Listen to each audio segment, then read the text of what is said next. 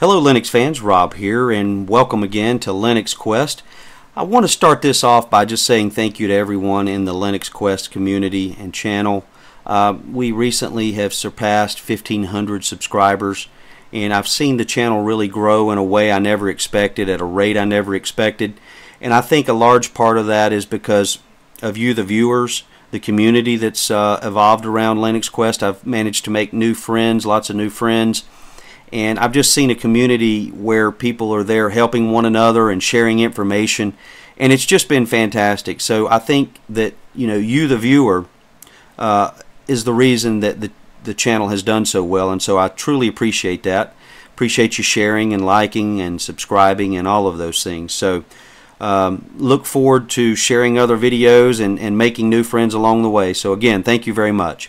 Alright, well today I have a new version of Gecko Linux. So about 5 weeks ago I did a video on Gecko Linux, and if you're new to Gecko Linux, it is a spin of OpenSUSE. Now it has three distinct advantages over OpenSUSE, but before I get into those, I'll just tell you that this new version is called Gecko Linux Plasma Next, and what's new about it is that it has the latest version of KDE Plasma 5.8 as the desktop environment. So let's talk about those three major advantages. Number one, it's a very small download. It's under a gigabyte versus the 4.7 gigabyte download that you would have with the full-on OpenSUSE. It is also comes with a live installer.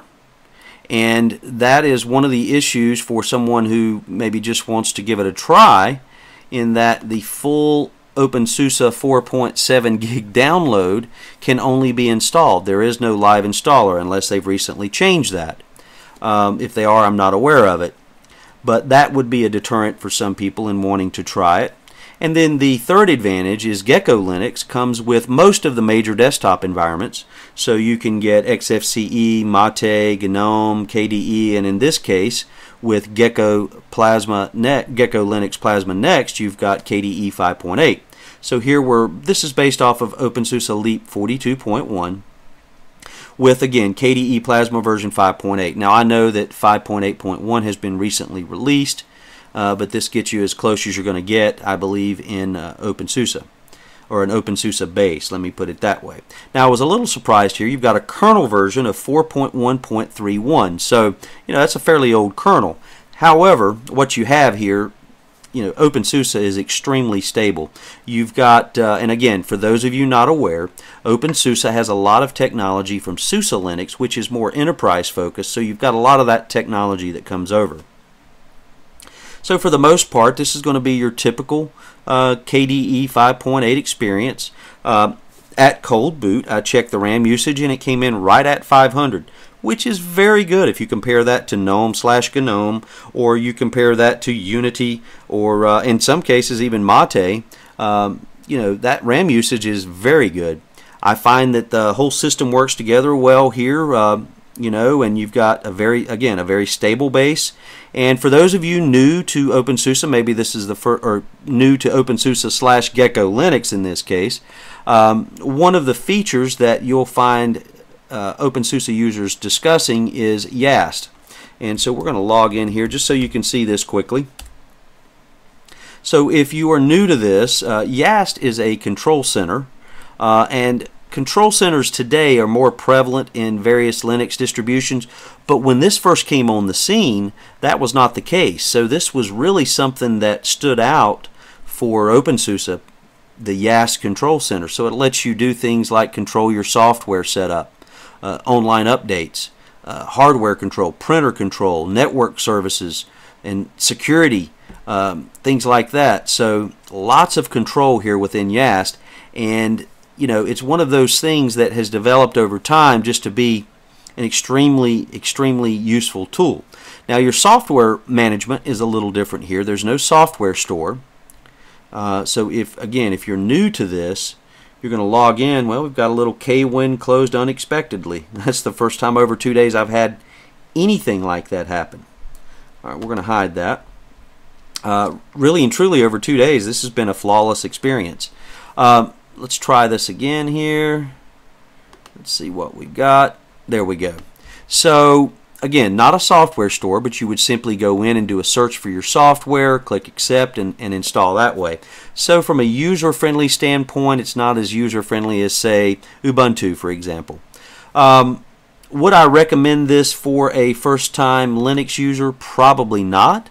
But if you're somewhat experienced with Linux and you've been curious about OpenSUSE, then Gecko Linux I think is going to be a great option for you.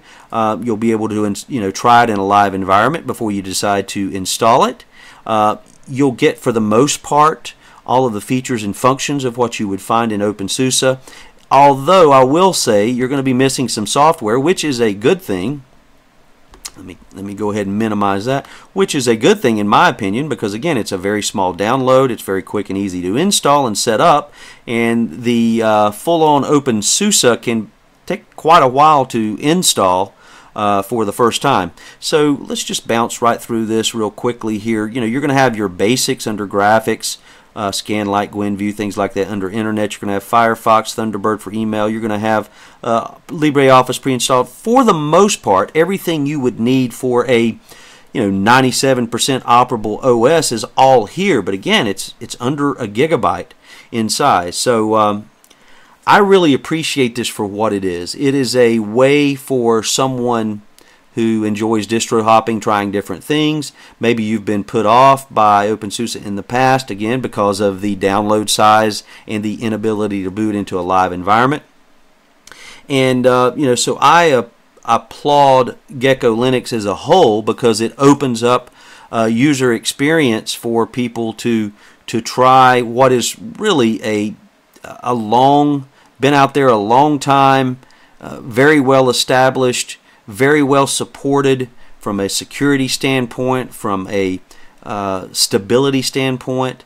It allows you to try all of that with from the OpenSUSE base, and you can try it out in an easy manner through Gecko Linux. So the developer or the person behind Gecko Linux, I'm not sure if he's a full-on developer, but the person who created Gecko Linux, I applaud this work here, and I appreciate what you have done, because I think, again, it has opened some doors there for people to try new things within Linux that perhaps they would have never tried to experience before. So just wanted to share this with you, and I will put a link to Gecko Linux so that you can try out, if you so choose. If you have interest in Plasma 5.8 and you've had interest in OpenSUSE, then this would be an easy way to try it. So you'll scroll to the bottom of the Gecko Linux page and you will see the link for Gecko Linux Plasma Next. So that is this particular distribution we just took a look at. And again, I'll have a link there so that you can try it out. All right, again, thank you so much for watching, and we appreciate you, and we'll check you later.